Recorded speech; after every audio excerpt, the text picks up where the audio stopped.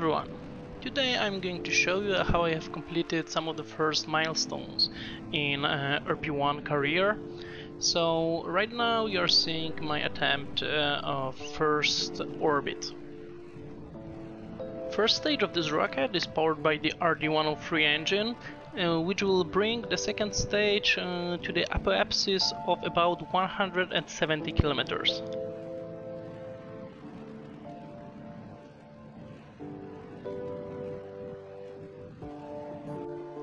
Right after burnout, the second stage separates and positions itself for the correct orientation using RSS thrusters.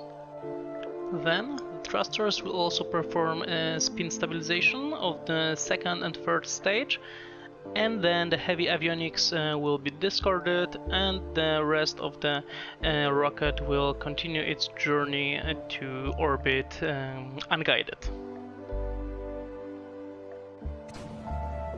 Second stage engine is the S2253 and it will be followed by the aerobie third stage.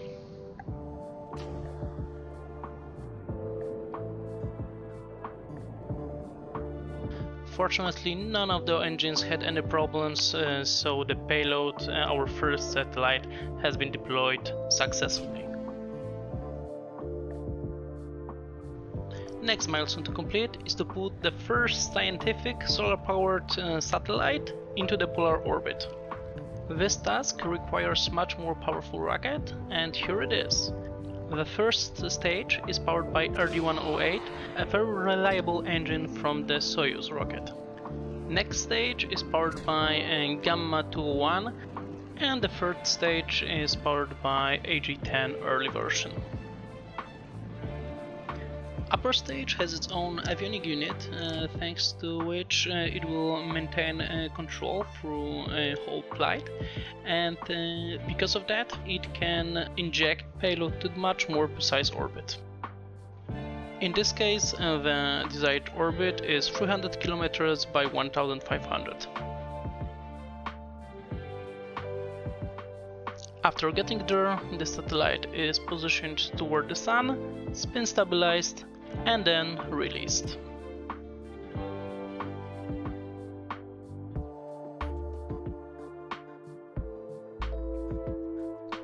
Last milestone for now is to send the probe to impact the Moon.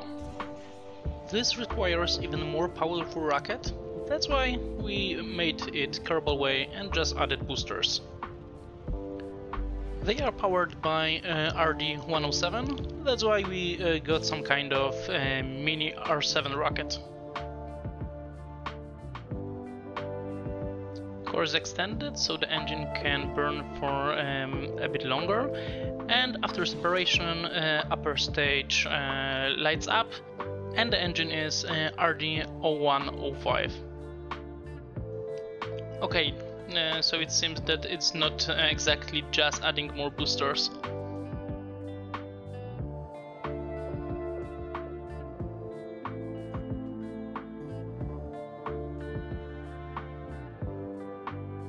Nevertheless, the second stage reaches orbit and it separates the transfer stage powered by AG-10.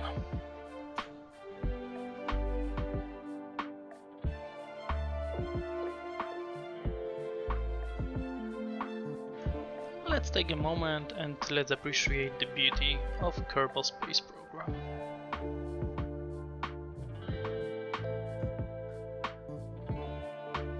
Okay, the moment is ended and the burn is successful, so now the RSS thrusters perform the final corrections. Everything is set, so the Impactor is released and it starts its first and the last journey.